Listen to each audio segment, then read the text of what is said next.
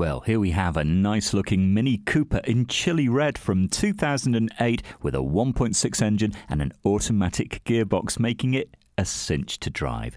On the clock, we're looking at just around 30,500 miles, which is probably just about average for its year. Now, inside you've got half leather, a really funky interior and a great spot-on driving position. You've got a CD player, so you'll be entertained on the move, and power-assisted steering, making it a breeze to drive. You've also got electric windows there as well. On the move, you'll get a combined 37 miles per gallon and 6 months tax, £135. It's a good-looking car, and it's waiting for you at Fords of Winsford.